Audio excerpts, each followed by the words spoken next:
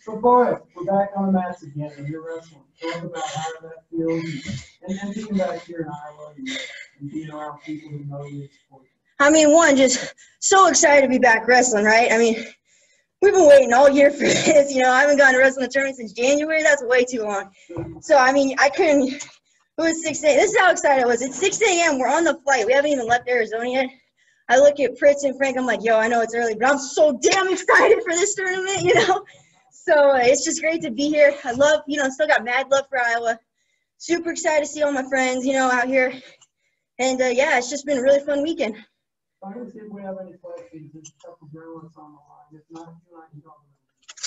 Is there anyone that would like to ask Forrest Molinari a question? No. And we wait for the finals.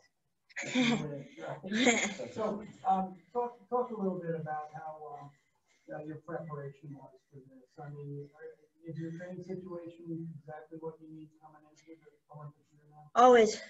You know, if you don't have what you need, I know a lot of people didn't.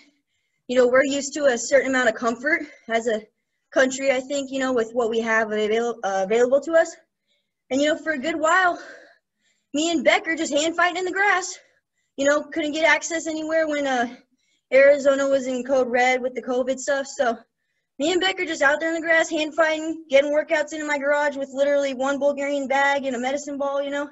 You got to do what you can, and sometimes you're not going to have what you need available, and you got to make it work. You got to roll with the punches, you know.